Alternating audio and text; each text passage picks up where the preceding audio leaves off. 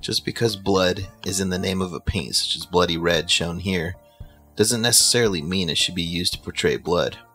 Here's a trick I use. Once I think I have a color that looks like blood, I put it on my finger. If it looks like I'm bleeding, we're good to go. Making a palette of different shades is really how you want to do it though. Darker blood for dry blood and pools, lighter for fresh blood. You can feather the edge with water and a brush while the paint is still wet. As the paint dries on the palette, you can grab some of the chunks and apply it to the model to add more gore. Killjoy here eats people as he defeats them in combat, so I made it look like he just ate his fill. Have fun and post a video response of your gory creations.